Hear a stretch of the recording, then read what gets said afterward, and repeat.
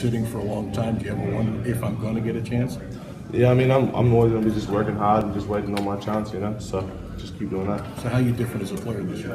I'm definitely a lot more physical this year.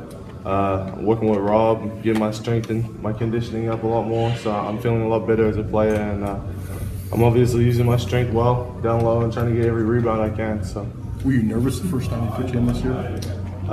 Just in the Ole Miss game? Yeah.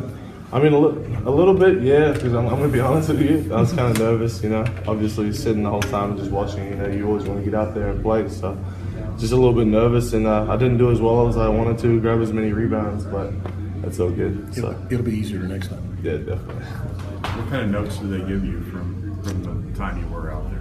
What do you mean, sir? What kind of feedback did you get about what you need to do better from your just rebound. That's the reason they want to put me in the game, is just to get every rebound, you know. So that's really what I'm trying to focus on doing. Did they tell you that you were going to be first off the bench? Yeah, they told me in the day before in the practice. What do you think you have to do to get more playing done? Rebound, and I just fight, really, because that's really what we're all looking for from the bigs and stuff, is just the fight and the effort. So obviously that's my game, so I'm just trying to really push myself and just get every rebound and fight for everything.